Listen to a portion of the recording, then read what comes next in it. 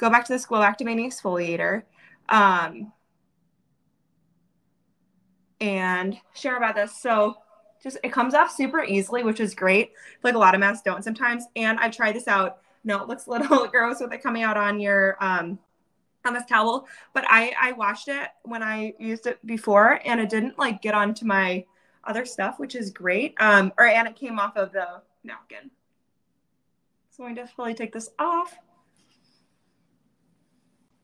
Please let me know in the comments if you have any questions or on how it feels or anything like that. Hopefully I'm explaining myself well enough. But this feels great, easy to take off. So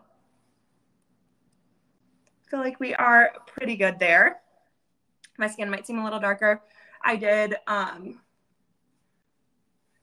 tan my face today, so it's a little bit more tan. Okay, so moving on to the next one. Oh yes, and I also just included this. This is also the glow activating exfoliator in a smaller size, so definitely more affordable. Sorry, I forgot to say that there's multiple different sizes on here, so definitely look at the icon again that has the circle with like the 4 little circles in it.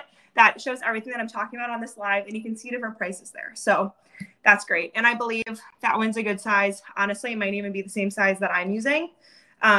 Because I got this in like one of the kits that they have.